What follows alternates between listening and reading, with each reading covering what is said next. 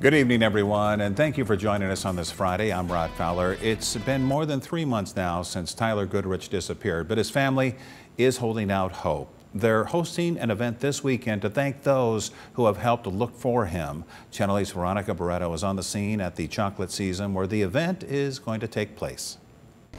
This place means a lot to the Goodrich family.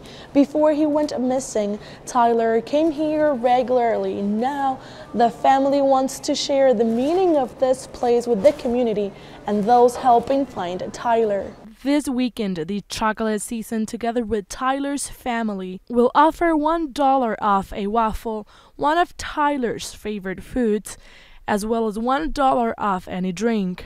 We're doing it because it's a thank you from the family to all the support people have given us.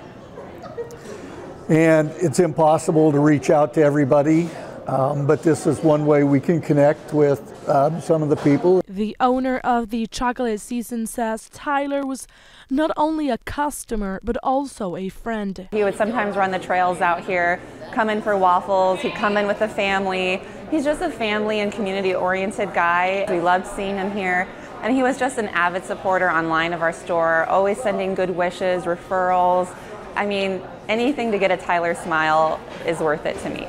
It's been 3.5 months since Tyler's disappearance. The Goodrich family says community support is vital for them. That kind of support is vital under this circumstance, and without it, we don't know where we would be. Lonnie says the most important thing is that people remember Tyler. The For the Love of Tyler event will take place here Saturday and Sunday from 8 a.m. to 2 p.m.